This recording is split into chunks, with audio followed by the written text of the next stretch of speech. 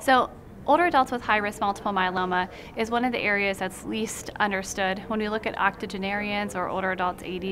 who are 80 years and older, how we assess this patient population is probably one of the most challenging. And I think when it comes to older adults, many of the guidelines recommend a 2 or 3 drug approach, depending upon, especially if they have high-risk disease, the way we would do in a younger population. One of the ways that we do that in geriatrics is to do the slow-go approach, where we start with a 2-drug regimen, make sure that they're tolerating it well, that they're clinically improving on a 2-drug regimen, and then we embed the 3rd drug to make sure that it's tolerant. There's also modifications of a 3-drug combination, such as RVD Light, which has been